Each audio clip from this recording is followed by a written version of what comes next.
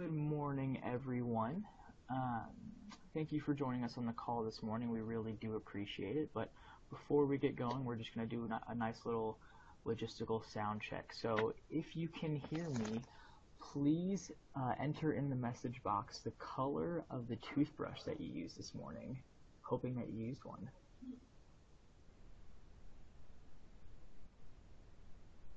Beautiful. That was so quick, and that makes me so happy. Perfect. Awesome. Okay.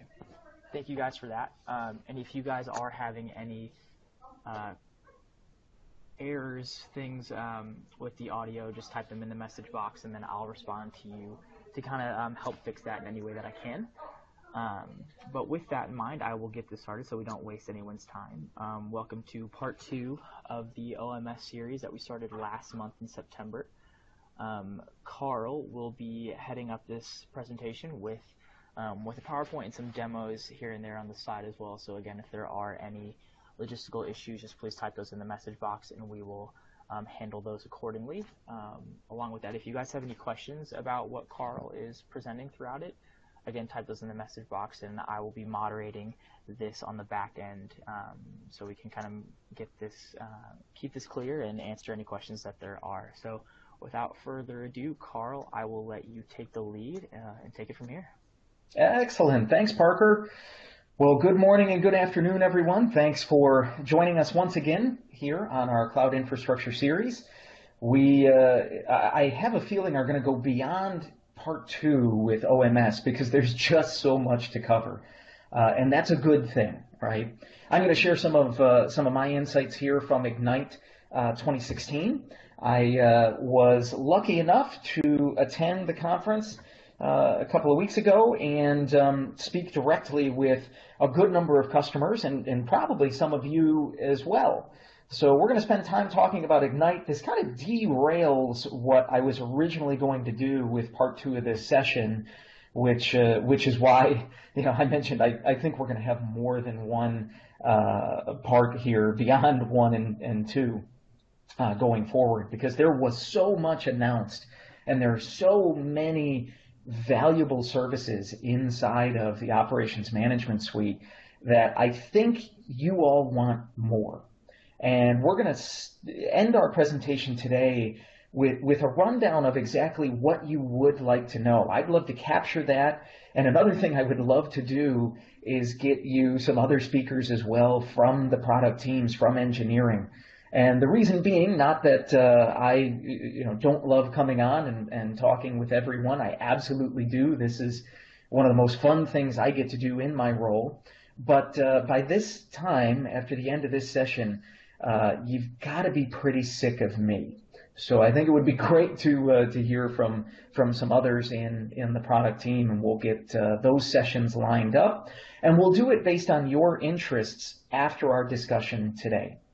So we've got a bunch of things to cover. I'm going to move pretty quickly. I do have a few demos that I'd like to do for you all today. Worst case scenario, if we don't get to those, I'll make sure and record a few things. We'll post those on Yammer, or we'll get to those demos during the additional parts of our OMS series here. So here's what we're going to walk through today. Again, bunch of content, bunch of good things I think you'll all enjoy. If you did attend Ignite, I think there's still going to be some updates here that are worthwhile and maybe you didn't have a chance to hear about while you were there. So just bear with me. I think there's going to be good content for everybody. First of all, I threw up this slide last go-around during part 1, and I wanted to highlight that one particular portion there, the demo environment. That's a question that I get often from my peers and the partners that I work with directly is, hey, I've got a lot of excitement being generated in my customer base around Operations Management Suite. How can I effectively demo it outside of setting an OMS workspace up with my own subscription?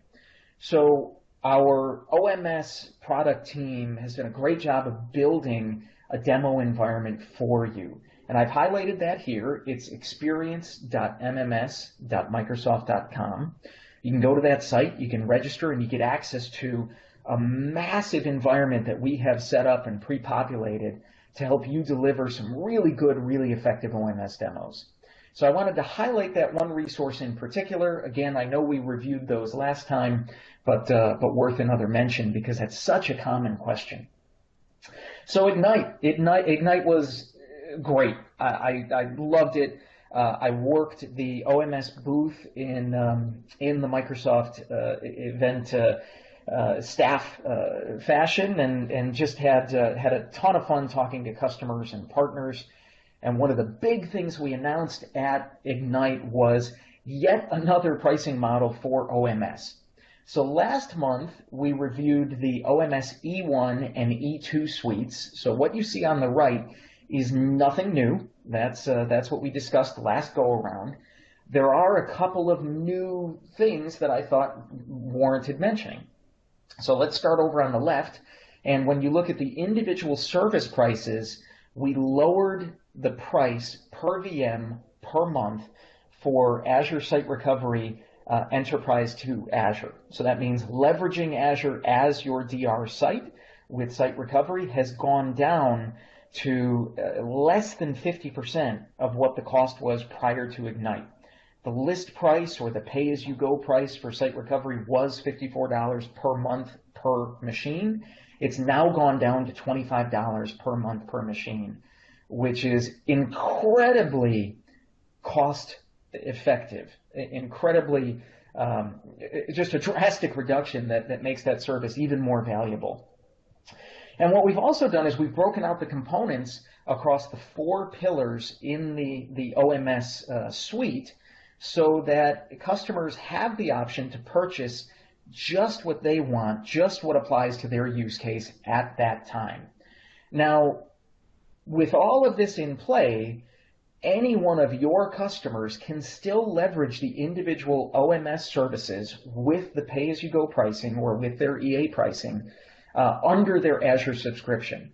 What the OMS suite pricing that you see in those 2 purple-headed tables there is a discount over the pay-as-you-go pricing that's pretty darn good, pretty darn attractive. And with the new bundles that we introduced, Insight and Analytics, Automation and Control, Security and Compliance, and Protection and Recovery, it gives more choice. So discounts above and beyond pay-as-you-go pricing, but more choice in terms of, do I want the entire suite or do I just want an individual pillar within it? So I thought I would mention this again for folks who haven't seen this yet, weren't able to attend Ignite, additional flexible pricing options for OMS. Now, standing at the booth for 4+ days, there were some questions that I heard over and over and over again. And that means if I heard them directly from customers, I'm sure you all will as well. So I wanted to bring these up. I wanted to prep all of you because I think it gives you a great opportunity to go out to your customer base, show value, show you're their trusted advisor, and provide them some good guidance along these 5 points that came up again and again and again on the floor of the expo at Ignite. So customers came up to me and noticed that there's a little overlap between System Center Operations Manager, OMS, and the newly announced Azure Monitor service. And they were looking for a little guidance on what to use, where and when, why one versus the other, or is it even a matter of choosing one versus the other option, or are they complementary? So we had a lot of conversations around that first point. And the guidance that we were providing on the show floor to customers who came up and asked that question, and there were literally hundreds, that I talked to alone, is all 3 of these are key management and monitoring solutions for Microsoft going forward. So OMS is not a replacement for System Center. Azure Monitor is not a replacement for OMS. These are 3 complementary solutions that have some very specific use cases. We can think of SCOM as continuing to be the best product from Microsoft for monitoring and managing on-premise resources. That's where System Center will continue to shine. It's where we will continue to develop and add functionality to System Center going forward. OMS is our cloud asset solution. So not only does it leverage the horsepower of Azure for delivering query results in log analytics, for example, in a very, very rapid fashion without requiring a massive amount of computer storage on premise, but it's tailored towards public cloud assets. And we continue to add support for Azure and other public cloud solutions as we go forward. And that's where the investments will be with OMS. Azure Monitor is a great real-time solution that allows you to monitor your machines as they are at that moment and going back over a limited set of history.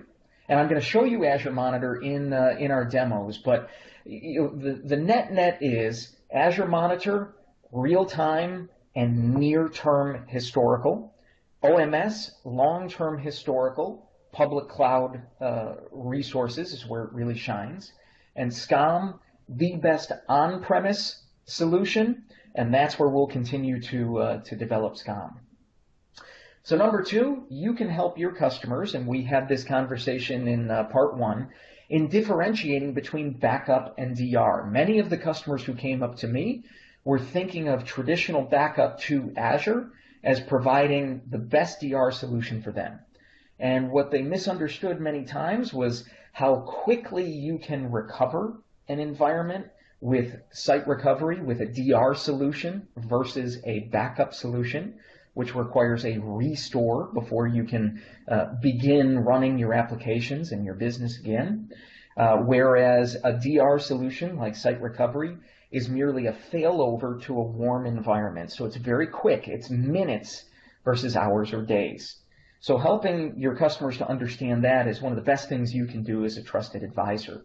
And breaking down the costs, especially with the new pricing model around site recovery, is a great way to show them that they can afford this type of availability solution that in the past they haven't been able to. It's been out of reach because of the redundant compute, network, and storage environment that they would need in either a hosting facility or a data center of their own. DR to the cloud is a much more price-friendly solution than what they've looked at in the past. Log analytics was the hot topic. People came out of sessions, really loved what they saw about log analytics, and they wanted to know more. The log analytics booth within our OMS workspace had to increase their staffing to support all the folks that were coming up and wanted to know more. So if you haven't introduced your customers to log analytics, if you haven't delivered a demo, you're missing out on a great opportunity. I would take advantage of that. Use that demo environment, that OMS demo workspace that I highlighted earlier. Get them excited, and then go in and help them implement. It is something that they want, something they see the usefulness of, and boy, did they want to know more. That booth, I wish I had taken pictures because we had, at times, 2 rows of 10 customers deep who were watching these sessions. Just a hot commodity there. Update management, and we're going to talk about some of the specific updates that were released at Ignite. But update management under Azure Automation was another hot topic. The Azure Automation folks, I think, were busier than they expected due to the configuration management and the update management announcements that they had. So learn about update management, talk to your customers, they'll want to hear it. And then the final one was security. The merging of Security Center into the OMS portfolio, into the offering, caused a lot of conversations. Customers were very interested in the worldwide analysis that we provide for threats. We're very, very interested in the security assessments that OMS provides, how easy we can identify common security flaws, common misconfigurations, and point those out, and speed time to resolution. Security is always top of mind for customers, and what OMS brings to the table was very attractive to them. So get in there, have those conversations, learn more. Where can you learn more? Here's a list of all of the sessions that we delivered at Ignite on OMS. These are all available now if you go to ignite.microsoft.com, look at the sessions, and search for the session code. So BRK1017 will bring up that security-related session for you where you can learn more, and you can also download the slides and feel free to reuse those. Those are all customer-facing. So what announcements did we deliver? Well, we talked about application dependency monitoring in our last session. I'm hoping I get to go in and show you a demo of that today. This is what we have brought to OMS from the Blue Stripe acquisition. It is currently in private preview, so aka.ms/getadm, ADM, down at the bottom is where you can register for the private preview, help your customers register for the private preview. But depending on timing, we are planning on releasing the public preview of ADM by the end of this month or early November. And it's in flight here based on feedback we continue to get from the private preview. But our goal is by end of month to make this available to everyone as a public preview service within the Azure Management Portal and OMS workspaces. So watch for that. I'm going to show you a very simple demo I have in my environment, an awesome solution that your customers are going to love. Some of you may have tried our network monitoring solution that we released briefly under OMS. When was that? About 9 months ago, I think. We removed that from the solution due to some performance issues. We weren't real happy with the way that solution was performing for us. So we are re-releasing the optimized new version of network performance monitoring. And there's a whole session on this, on what it delivers. I'd encourage you to go and review that Ignite session. Great solution in public preview now within OMS workspaces, and a great way to do some diagnostics and monitoring on customer network environments. So great tool, revamped, something that I think everybody's really going to love. And opening up OMS to supporting third-party solutions, aggregating data, and providing those fast query results and sophisticated analysis is now something that we've released in public preview as well. So great way for you to, again, add value to your customers and provide great services, valuable services to them by helping them incorporate third-party logs into log analytics and drive value and get some good info out of there that's going to benefit them in the long run. Now, before we move on to automation and control, there are a few things that we announced that didn't make the highlight slides here. MySQL monitoring in the Insight and Analytics pillar is something that we introduced. We can now provide customers with a view of resource consumption from MySQL queries that they're running within their databases. Really useful thing there.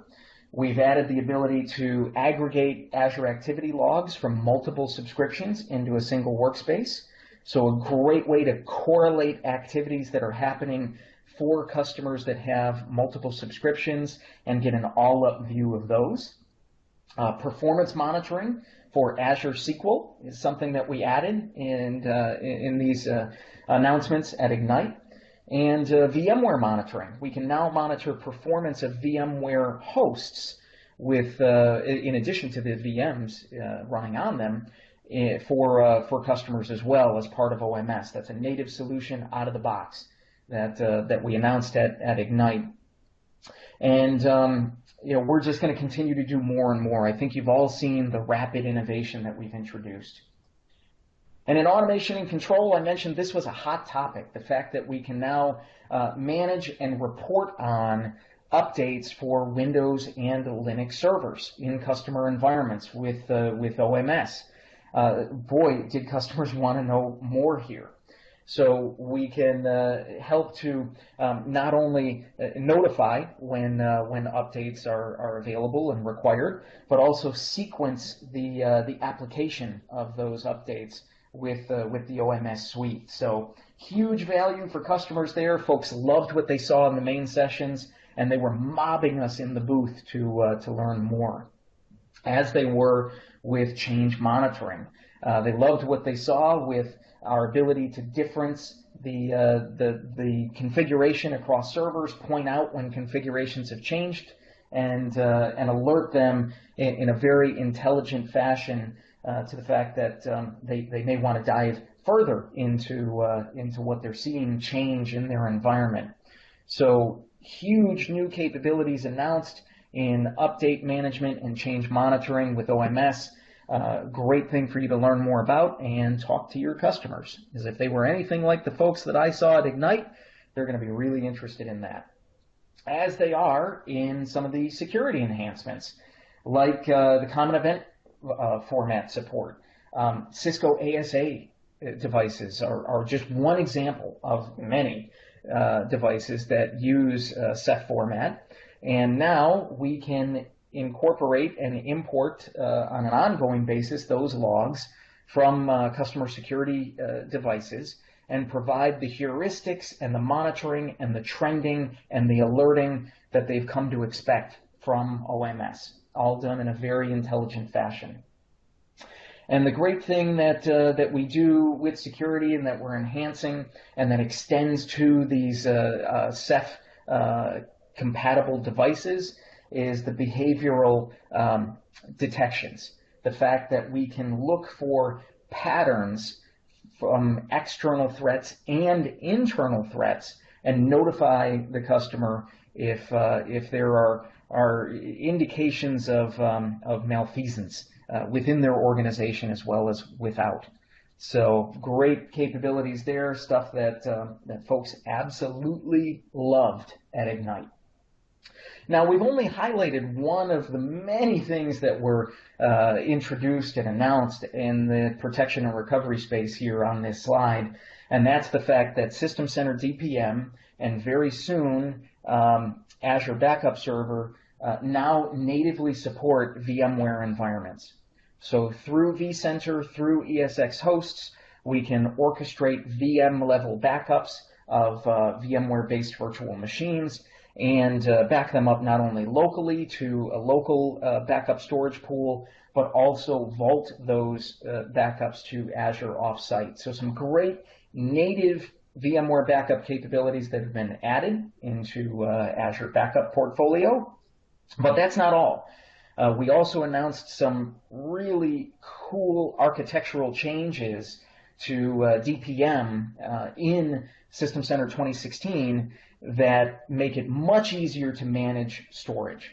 So for anyone who has set up DPM for their customers in the past or for your own organization, you have, I'm sure, cursed the way storage is managed with dynamic disks and dedicated partitions, and just how frustrating it can be to manage a DPM environment at scale due to the storage model. Well, that's all gone. We've gone to a much more flexible storage pool model built on top of resilient file system, enhancing the deduplication capabilities and the cloning capabilities, making it much easier to roll out DPM in a scalable and easy to manage manner. So I think you'll be really happy with what you see there, the changes that have been made. Now, we also introduced some new monitoring and alerting capabilities for IaaS VM backups. We now have support for backup of encrypted VMs, VMs that are using server-side encryption within Azure. And we are enhancing the integration of Azure Backup into the Azure portal workflows to make it easier to enable Azure Backup for your customers. So two examples of what we're doing there is we are adding the capability during VM provisioning to select adding the backup agent and configuring backup as that VM is created. So what a great thing that is there, right? You're deploying a VM from the gallery, you can add backup right out of the gate, and now you as a customer know that as soon as that VM is being used for a production workload, it is protected. So that's a great enhancement. And we are planning on doing the same thing for migration as well. So as customers use site recovery to migrate their machines to Azure, as part of that new complete migration workflow that we added, there will be an option to add Azure Backup and begin scheduled backups of that now migrated from on-premise to Azure VM. Again, making it really easy to protect production workloads that are now running on VMs in Azure that used to run in-house. So really cool integration, really cool ease of use enhancements that the Azure Backup folks are doing for us and for our customers. And I think it's really a great thing that they're doing there. Carl, if you don't mind if I stop you, we've got a few questions. Perfect segue. I was gonna offer that up, Parker. Perfect timing.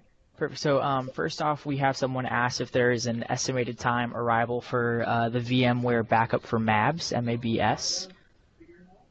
That is a great question. So what that individual is referring to is the fact that we went GA with the backup of VMware VMs, leveraging System Center Data Protection Manager last month. We have not yet introduced it in Azure Backup Server, and that is coming. The backup team will deliver that by the end of this calendar year in the next Azure Backup Server update. So you will see that very, very soon. They're working hard on that. And then the other question we have was referring to a few slides back, but it was just about the Microsoft anti-malware product, and this person was looking for an antivirus product for SQL Server 2016, but they just saw that there weren't too many options, so they were wondering if that is free and a part of OMS, or if that's something that they need to look for separately. Yeah, great question. So not part of OMS. That is a different solution area. But let's make note of that, Parker, and we can go to the SQL team and get some better guidance there. Perfect, and that's all the questions we have. So you can keep moving forward. Excellent. All right, well, I'm going to try to march through a few more things here before I switch over. Last time we had a bad experience when I tried to switch over and screen share and do a demo. I'm hoping this time's going to go better. But let's power through, do a few more things, and then we'll switch over. All right, so Azure Backup for VMs, nothing new. We've been doing that for a while now. We now have support for the encrypted VMs. We announced a few other things at Ignite that I'm going to mention here in just a second. But that offering is getting really exciting. And I don't think it's a surprise to anyone here on the call that we have also announced site recovery between Azure regions. And we will be seeing a public preview of that functionality very soon. Right now, the site recovery team is working on delivering that by the end of this calendar year. And we're going to dive into that a little further, but these are things we, again, make you trusted advisors to your customers, pointing out the fact that running VMs in a public cloud does not mean that they're exempt from backup or disaster recovery.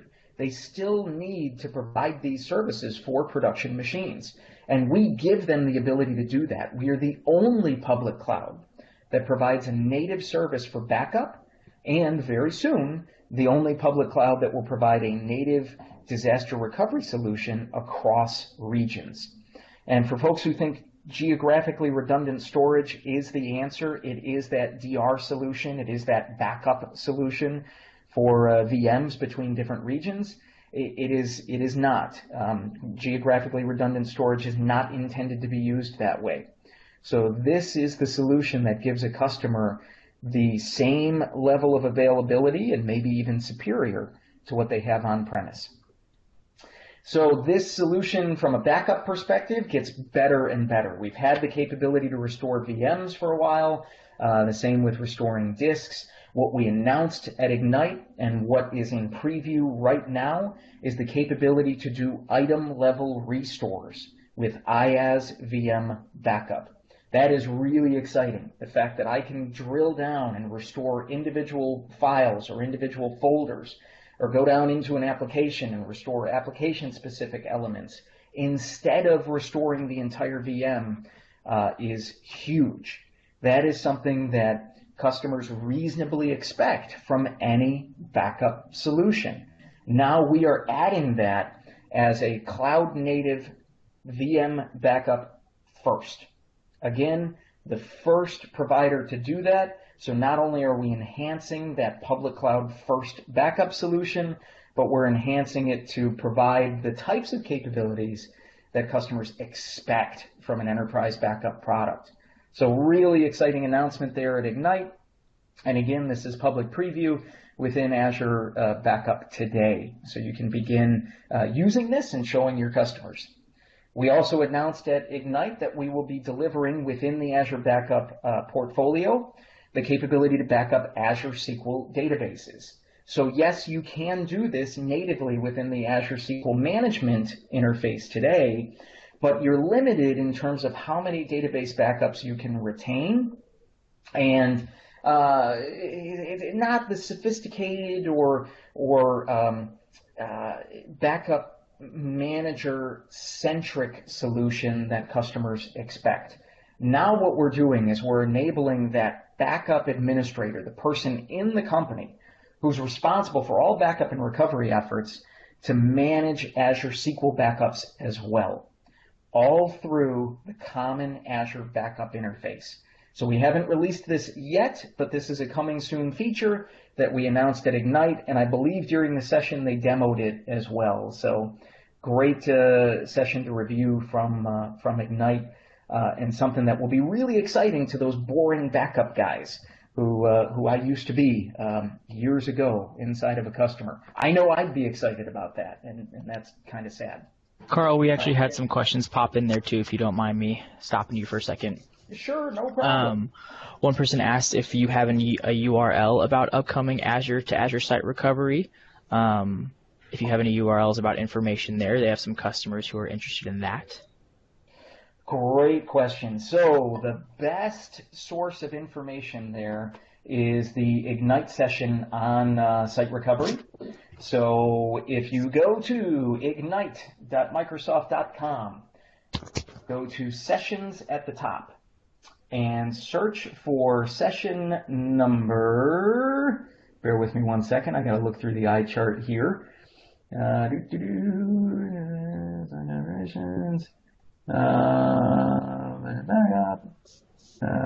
we go. If you search for session, I know it's shown in a few of them, but BRK 2198. You'd be able to watch the video demo of this capability. There are no slides, so I downloaded the slides, and because this is a pre-release feature, we did not publish any, but we did show it. We did actually deliver a live demo at Ignite. So go check out those sessions on site recovery, and you will be able to show your customers it live and working. Perfect. Just two more questions. One person asked, does that mean we can now back up VMs in a region that doesn't support backup vaults to a region that does have backup vaults? For example, an Internet as a Service Azure virtual machine in Canada Central region backed up to a vault in East US region. That is a great question. So, devil is in the details. The answer is no, the short answer. The way Azure Backup continues to work today is the backup, as I've depicted here, has to be within the same region as the VM itself. So for our friends in Canada, Azure Backup, as was pointed out there, is not yet available. We are working hard to deliver that soon in the Canadian data centers. But even when it is delivered, it will still mean a VM living in Canada East, for example, has to be backed up to Canada East. Redundancy outside of that regional data center will be available through site recovery. And going forward, we do have the goal to deliver backup outside that same region as well. Gotcha. And then actually a quick follow-up question. Someone asked, so site recovery is only if both regions are up?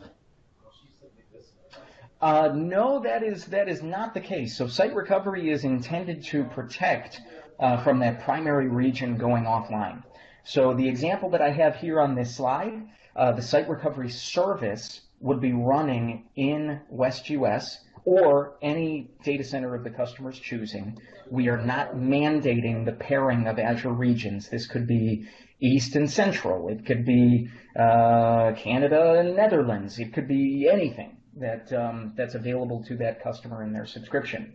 But the site recovery service will be running, in my example, in West. If East were to fail, I can bring up all of those resources in West.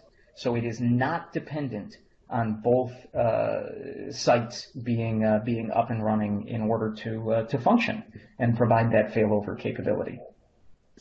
Perfect. And then the last question we have at the moment is, do item level restores work with Windows Server 2016 storage spaces and storage spaces direct, where data is spread across several disks? Oh, that is a great question. So I don't believe storage spaces direct apply within Azure, just due to the hardware accessibility. But storage spaces, I don't believe there are any special restrictions or limitations around storage spaces. Great question. If you can make a note, Parker, I will follow up to make sure that that is the case with engineering. But I don't believe there are any special considerations there. Perfect, and that's all we have for now. Outstanding. All right, one other quick note here on Azure to Azure site recovery. That demo was killer. Wait until you see it. I may have gotten that session number wrong, but the slide earlier that shows all of the sessions and the session codes, you'll be able to find it. Just skip through the video, and it's toward the end. You'll be able to see it. And what you will see us do is not only provide protection for the VMs and automate recovery of the VMs, but as my really fuzzy screenshot shows here, we can also assess and provide a recovery environment for the networking within that Azure VM production environment as well. So the ASR engineering team really went above and beyond. This is more than just VM level recovery. This is VM and network and all sorts of sophisticated configuration parameters that you need to make sure you can get a production IaaS-based application up and running in another region very, very quickly. And just like site recovery from an on-premise environment to Azure, all of the functionality like test failovers still exist. Meaning not only can I make sure that my plan will work before terrible things happen, but I could also use another Azure region in a separate compute, network, and storage environment to perform regular dev test or patch testing or OS update testing type of activities. Because those test failover copies that I create are non-disruptive to the flow of data within ASR, and they're easily disposable when I'm done. It allows me to use that test failover functionality in very creative ways for testing, above and beyond a DR test plan. So really, really exciting stuff. You get all of the capabilities of on-premise to Azure and more. Okay, so we're doing good here on time. I've got a few quick things to fly through, and then I should be able to switch over and do the demos here. So just in talk show style, as though Parker, you were Conan O'Brien. Yes, I do indeed have something else to plug outside of what we've been talking about here so far. So I have been asked to spend time this year focusing on Azure storage, which I'm excited about. I can't remember last time if I mentioned this or not, but I have a long career, a long history, a lot of certifications in storage infrastructure. I've dealt with EMC, NetApp, HP, IBM storage in my career from both a Windows, a Linux, and a Unix perspective, SAN and NAS. So I'm excited about this. And it gives me the capability to offer you even more resources and more training and more campaigns and more opportunities to go to your customers and provide value and deliver some great services and some great opportunities. So I have a series that I started last month where we are profiling storage solutions that leverage Azure. The next one is on the 28th here at 1 o'clock Eastern. I included a link down there at the bottom, and I will make sure that an ICS is available on the Yammer page. I'm going to be working with the product team and delivering a series of roadshows around the country, around North America. And I'll make sure that that gets posted to Yammer as well. I'd love to see you all there. And we're going to work on business development, and we're going to work on technical enablement in those roadshows. And we'll further enhance that technical enablement through on-demand training that I'm going to be putting together with the product team. And I'm going to be hosting office hours for our partners. So storage may be new to many of you in your practices. And even if it's not, cloud storage is a little bit different than standard on-premise SAN and NAS. And I'm going to open up office hours for both business and technical related questions to help you all move forward and build practices in the cloud storage space. And what are those practices that you can build? Well, not only do we have our native solutions like StoreSimple, which is what will be profiled on that call on the 28th, and StoreSimple has some really exciting announcements coming up about enhanced functionality for the arrays, added use cases, and a really cool thing that the engineering team is doing to make data that StoreSimple has transferred to Azure accessible to other Azure services. So tune in on the 28th to learn more about what the StoreSimple team is doing. But outside of that, we work with these partners and vendors as well in 3 key areas. Backup and disaster recovery. Many of the folks you saw on that last slide provide Azure integrated solutions. Hybrid storage and global data access. Hybrid storage is what StoreSimple provides, right? And so do vendors on that prior slide. Extending on-premise storage to the cloud, tiering, and also backup of the content on those on-premise appliances. Global data access is file sharing across multiple sites, across multiple users. So there are several solutions in that space, and I'm going to go ahead and highlight those in a second. But what this allows for, and where we see this used often, is in software development and engineering organizations where the same folks distributed across the globe need to work on the same set of files. And these global access solutions allow customers to do that while retaining locks.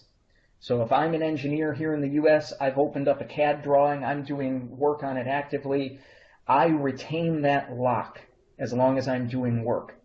But when I save and close that drawing, I go home and my peer in Asia wants to do some work on it as well or review what I've done, they can open that document and they're working off the same copy.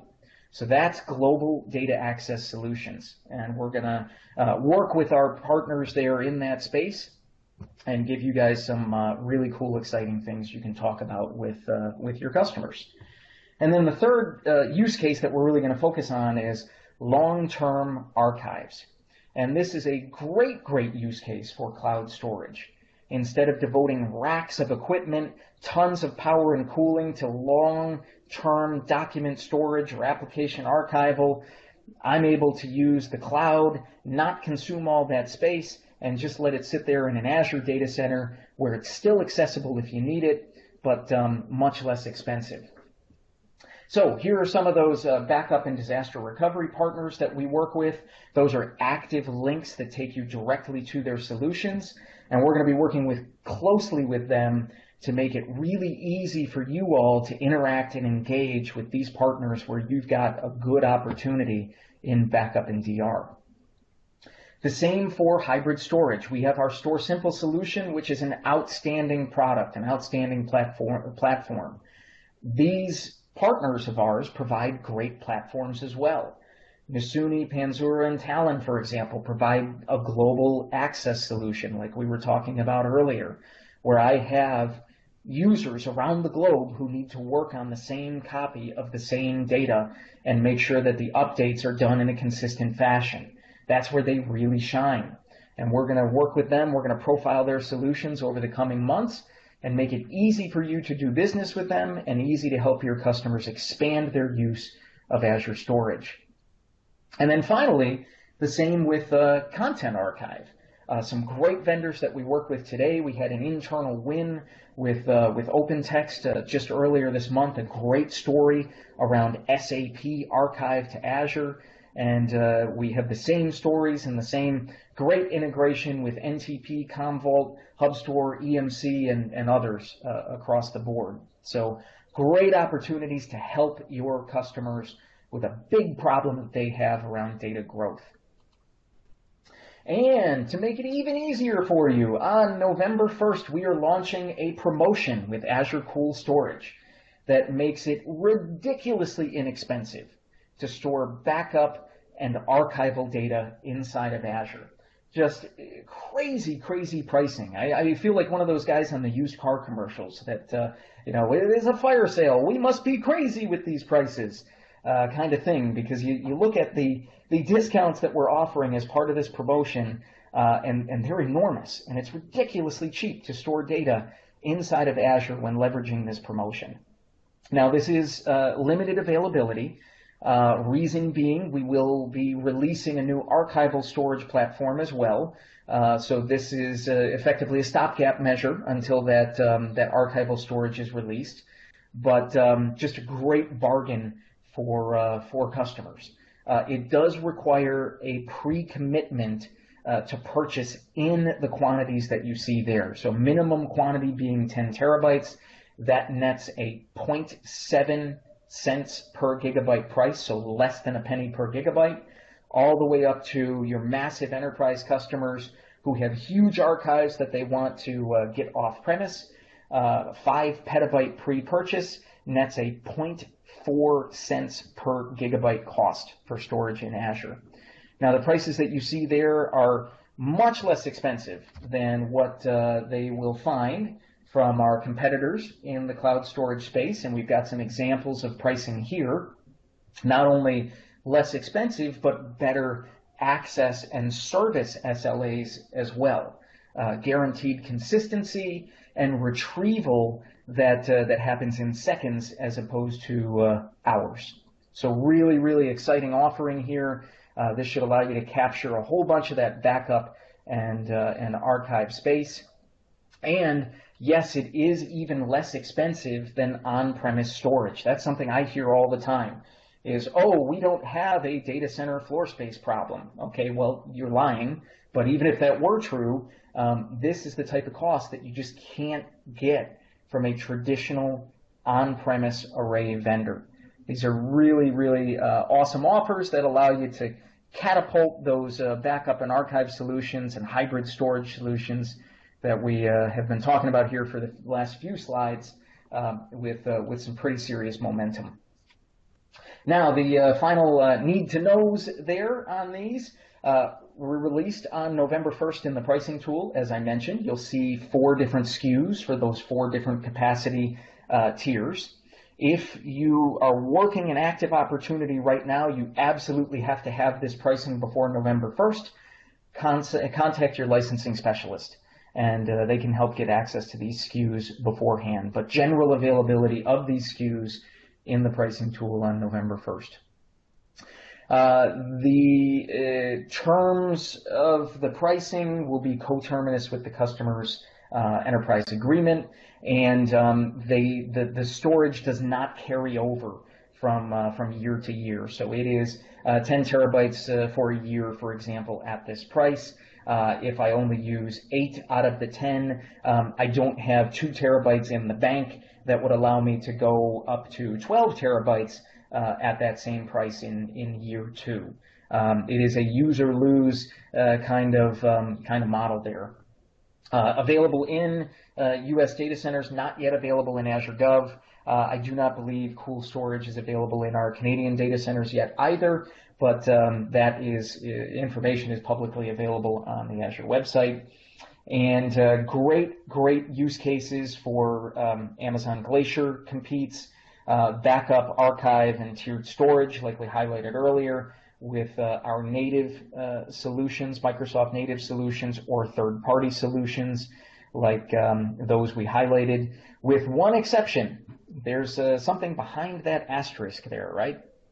Azure Backup does not yet support cool storage. That is something that is on the roadmap. That is something the engineering team is working hard to deliver. But today, customers cannot take advantage of cool storage with Azure Backup. They can with Commvault, Symantec, EMC, NetApp, HP, Enterprise. All of their backup solutions support it. In addition to Veeam and others. They can make use of cool storage. Azure Backup cannot yet. So, boy, I'm running close on time here once again. Man, I get on a roll. One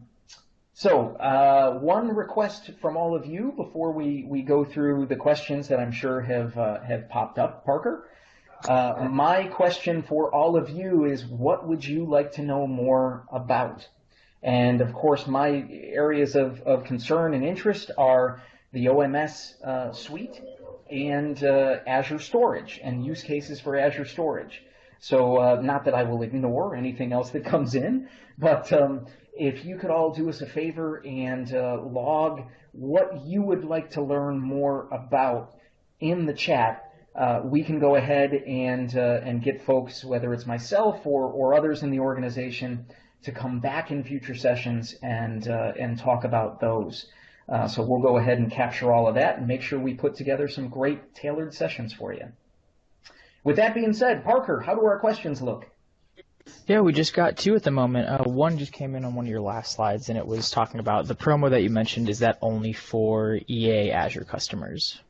It is, yes. So great question. It is only for EA customers, and it does require that pre-purchase, that upfront commit in either the 10 terabyte, 200, 1 petabyte, or 5 petabyte increments. Great question. We got a few more. One person asked, with geographically distributed storage within an application that spans multiple countries, how do we audit the country laws? Ooh, that's a great question. So we have a document, well, not just a document, I think it's a table on the Azure Trust Center. And folks, if you haven't been to the Azure Trust Center lately, I would highly recommend it. We just overhauled it, made it easier to navigate and find information. And one of the things that we do outline is the adherence of our data centers to different industry and country regulations. And a great example that I'll provide is in countries where data sovereignty is understandably a big deal. GRS storage will not violate those data sovereignty rulings. So within Australia, within Germany, within the UK data centers, we won't go outside those geographic boundaries with GRS.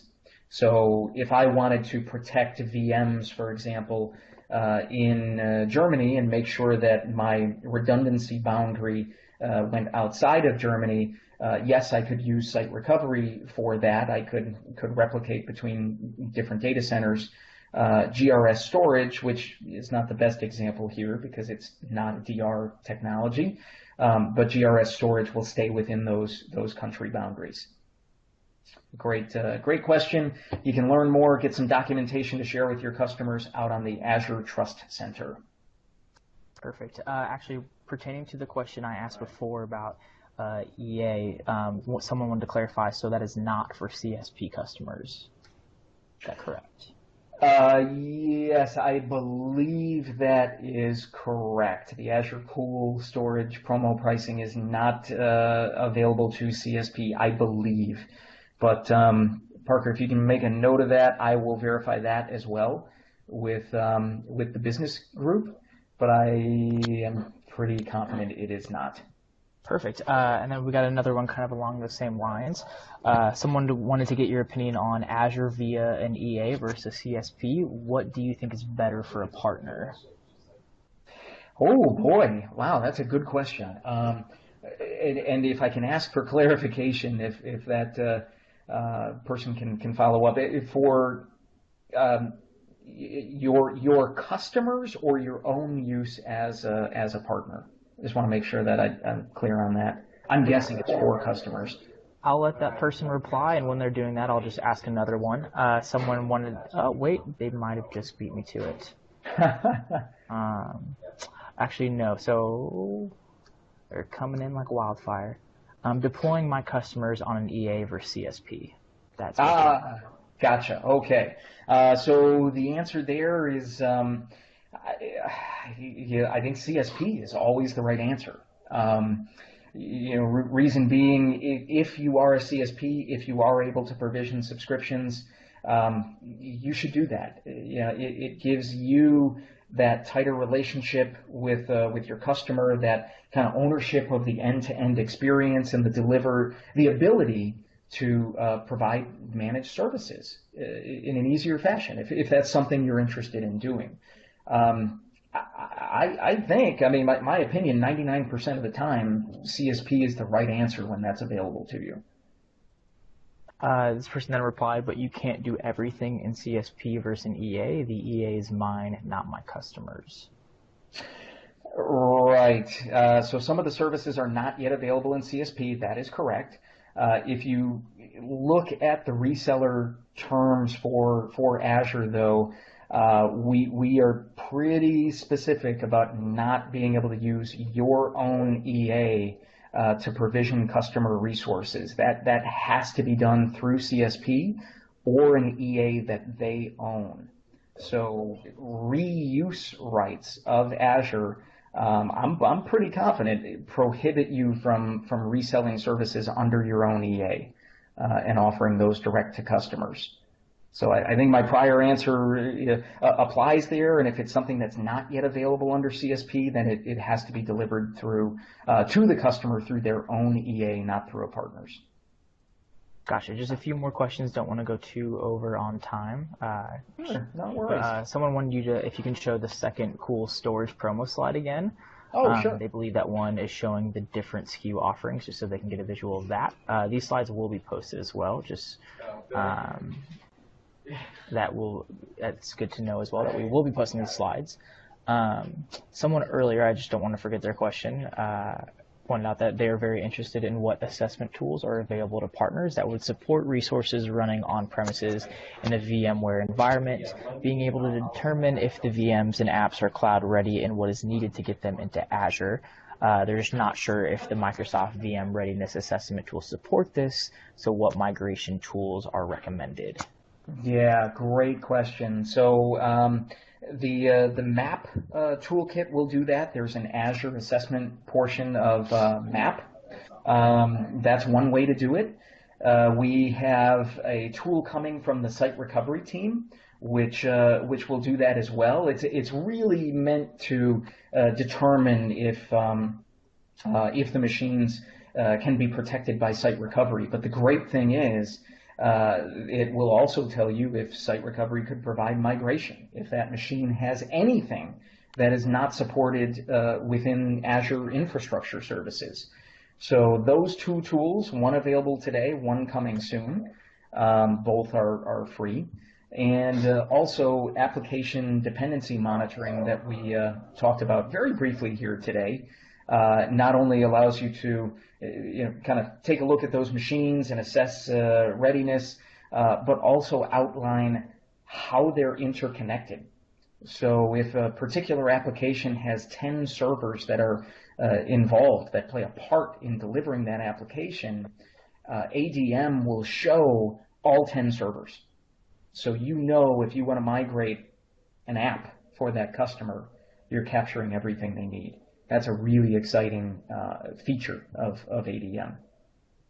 Awesome. And before I ask our last question, we've had a few posts of people responding to some of the CSP versus EA questions that have been going on. So what I would recommend is that if you guys continue to have questions about these, please post those in the Azure Partners Yammer group, just so everyone can see those. Unfortunately, the messages that are coming in here are only coming to me and the other moderators. So that's a conversation that I would highly encourage we continue on the Yammer page as well.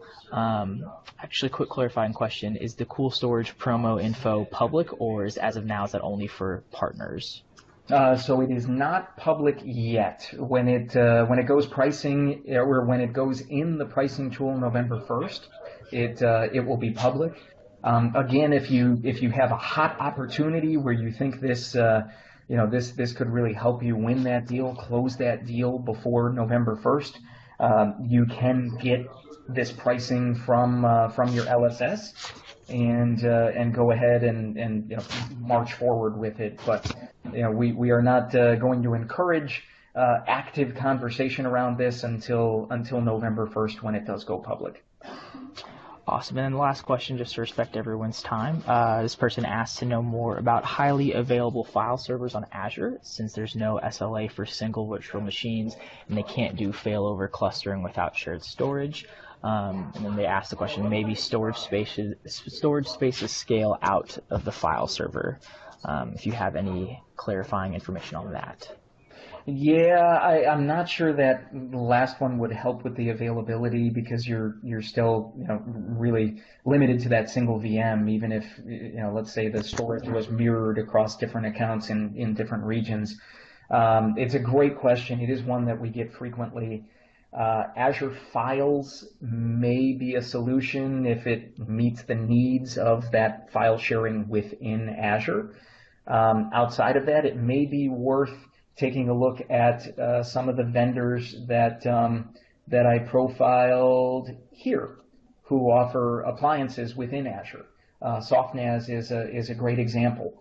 And I haven't, because I'm new to this role, I haven't had an opportunity to really look at their availability solutions as well. But they may have replication solutions between appliances that can address that. And I totally understand the need for it. So I will do some research on that and post to the Yammer group.